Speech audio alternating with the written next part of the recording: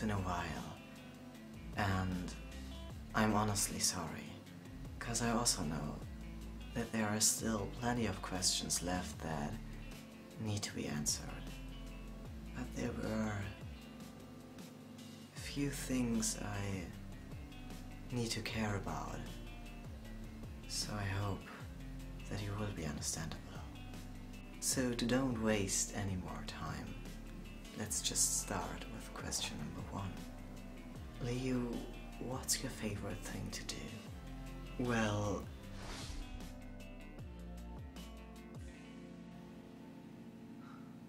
perfect.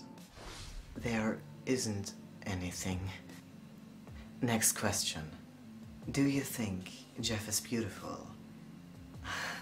You maybe should ask another person if it comes to this instead of me.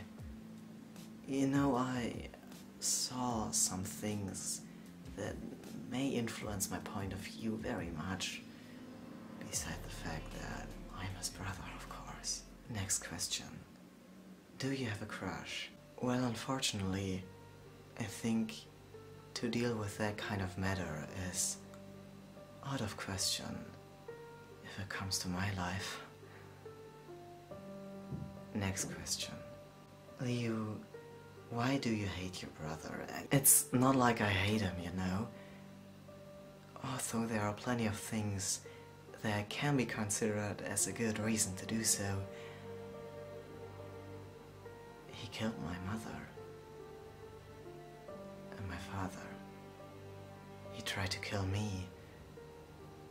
But although I really tried it, I think I will never be able to forget the fact that he's my brother.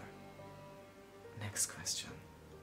Liu, how do you feel about all these questions about yourself and Jeff?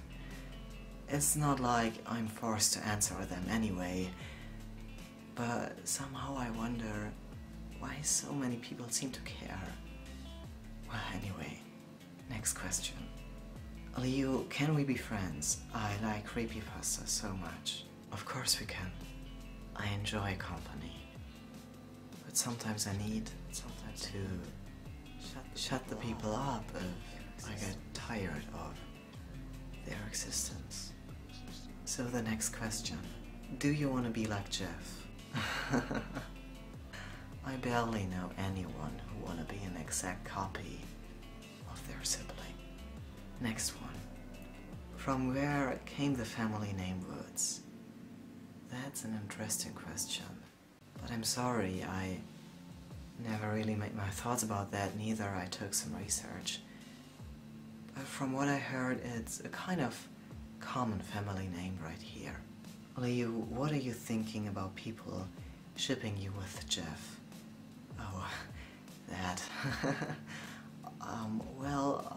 At least I love to see his reaction about this, but I don't feel like it's my own business. And the last question. How did it feel when Jeff tried to kill you?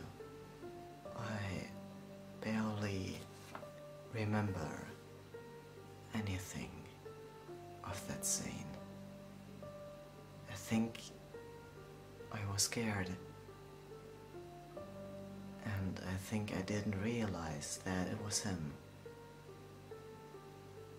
Some days I still don't. It feels like my brother was replaced by